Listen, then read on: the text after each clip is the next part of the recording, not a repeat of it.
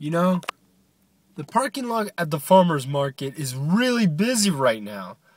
I'm like, why is it busy? It's normally not this busy on a Friday. It is kind of busy.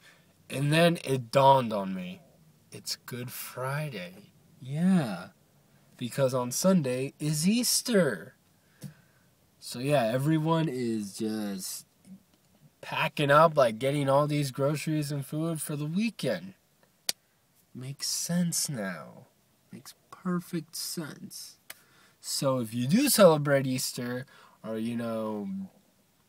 hey, go ahead and munch up, get your stuff ready, If not, you could still have a good time, And